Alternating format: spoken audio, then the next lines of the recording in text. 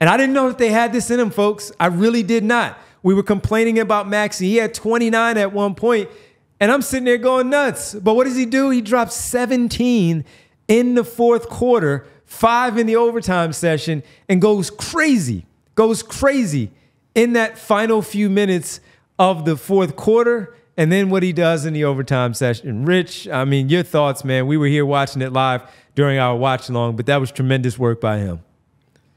Devon, Gotham City for him, man. Superhero. That's an all-timer. And, you know, I go back to something we talked about before tonight's show and during the live watch along, is that for a lot of this series, you know, we have been picking apart the Sixers' deficiencies in this series because they lose all of the close games. We've been focusing on, man, their offense stunk down the stretch and, you know, the rebounding battle and all those things. And while this has happened, a lot of like the neutral basketball, smart basketball people I follow have watched this Sixers-Knicks series and said, this is great. Like, this is the people who don't care about the outcome are saying, this is wonderful. I mean, these are tough, close games. Every single game is close. You're getting big scoring performances. And yet, here we are after every game prior to tonight saying, well, the Sixers should have done this and that. And after game 2, when the Knicks completely stole that game at the end, refs kind of stole it too. A little bit. little help from them. But the Knicks completely stole that game, a game that the Sixers had won. Tyrese Maxey does the trick to them, and not only that, he does it with the Sixers' backs against the wall. No room for error. Devon, if he does not make that shot, they are going home. They could have gotten the rebound and kicked out for 3, but they're probably going home. They're very likely going home. Devon, a 34-footer from the logo. That was an all-time playoff moment. I actually just looked up. Wow. I typed up win probability on Twitter because you know those charts where when there's a crazy comeback at the end of the game, one team has like all the chance to win. Knicks were a 96% chance to win, up 7. I'm actually surprised it's that low. Tyrese Maxey just completely stealing that game, saving the season. And Devon, also, as good as the logo shot was, to make the 4-point play, by the way, thank you, Mitchell Robinson. That was way too hard of a contest on that shot. But to take the legitimate hit, Mitchell Robinson is a big boy, Devon. And for Tyrese Maxey to take that hit and still make the shot, you know what that reminded me of? I wasn't alive for this, but I've watched a 30 for 30. That reminded me of Reggie Miller, game 1 at Madison Square Garden. I think it was like 1995. 7 points in, what was that, 8 seconds? Was that what it was? Yeah, and he has 7 here in 17 seconds.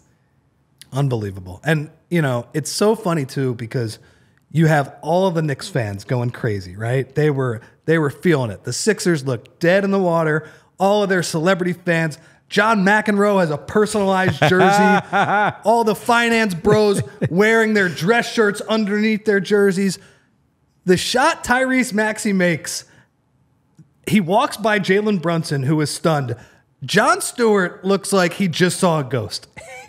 He always sits courtside at the games. That's unbelievable. It's an all-timer, and we got 2 more days for a lot of reasons. I think we can talk about all of the game, but just like game 2, we're focusing on the last minute of regulation because that is where the game swung. And Tyrese Maxey, who has gotten better and better, who has given Sixers fans so much, gives them just an all-time playoff moment. It's wonderful stuff. It was crazy. And again, folks, one thing I think Rich will agree with me on. We know Tyrese Maxey a little bit of how he reacts to things. And also you do too, just from watching his press conference, seeing his mannerisms on the floor and all of that. As he unfurls this 34-footer that Rich is going nuts on. And I'm like, he should have made his damn free throws, right? Because the game would be over. I'm not wrong, but man, I didn't allow myself to just enjoy what that moment was there for him making that shot. Now, we can go back and I can watch the game and check it out, see it again. It's going to be all over the place. It's already on the Sixers social media, and for what he did, calling him for forcing that 97-97.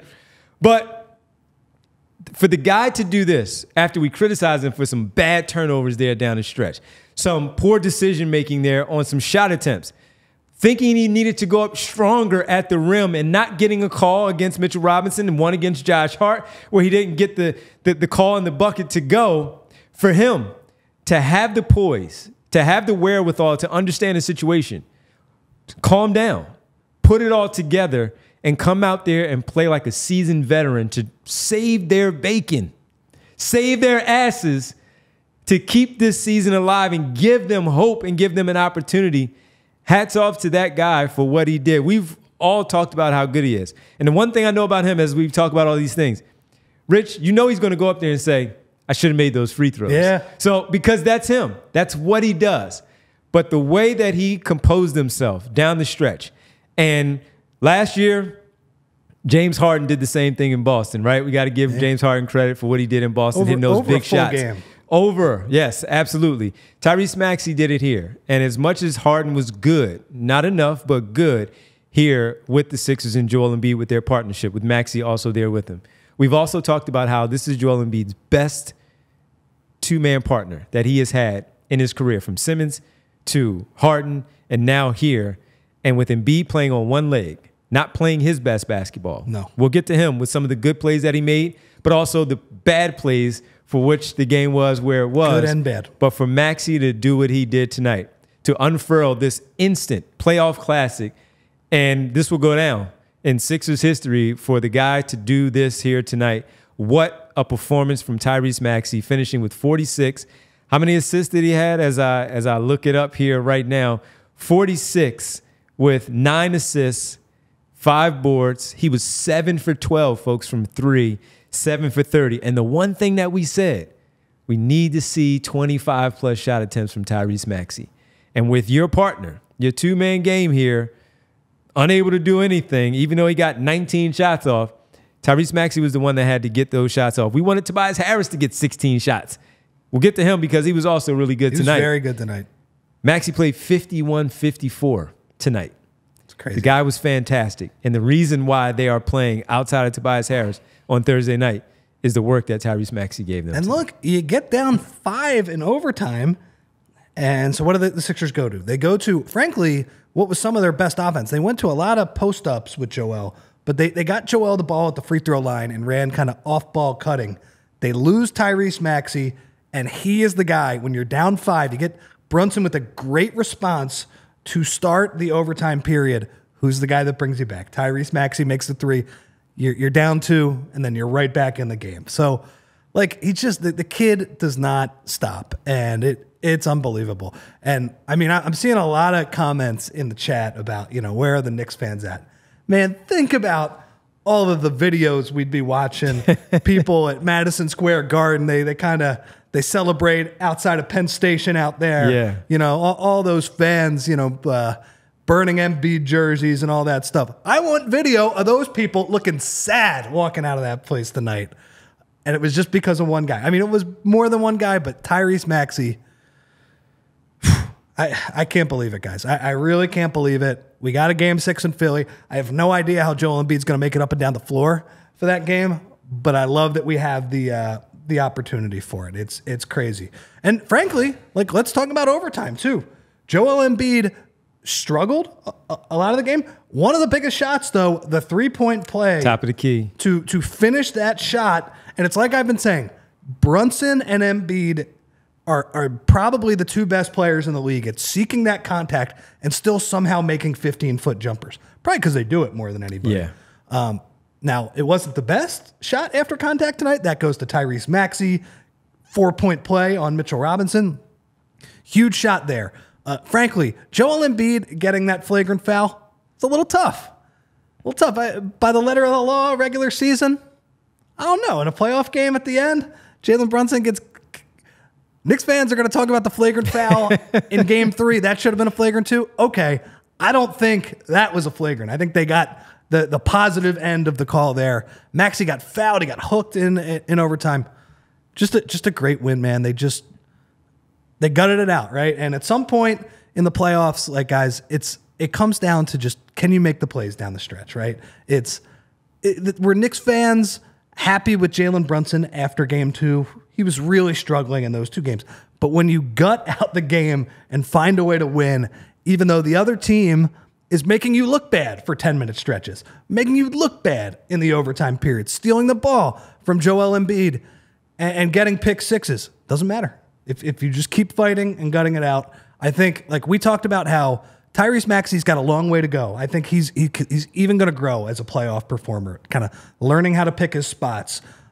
He's going to go a longer way as a passer, finding players, because I do think Joel Embiid getting doubled, there are a lot of assist opportunities for him. But that kid, we know from the start of his career, is fearless.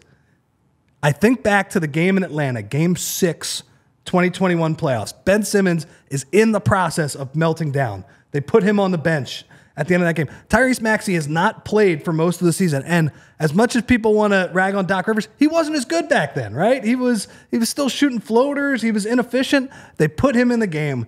And just because he's got the cojones to play and he doesn't care about how big the moment is, that's going to serve him really well for a long time. And we saw, look, guys, if they win this series, that's an all-timer. All-timer.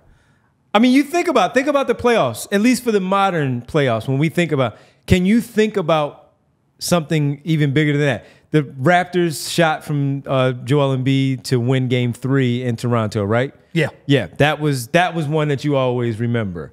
Is there any other one? Marco Bellinelli, but that wasn't a 3; it was a 2, and you still lose the game, right? They lost that one because of confetti. Yeah, the confetti game. So, can you think of one? This would jump to the top for a lot of people. I think this is like all time in the NBA. Like we don't have to look at the Sixers. Like, yeah, well, I wasn't a 34-footer to save your season. He leaned in on that one too. Wow. We all silly like the mayor.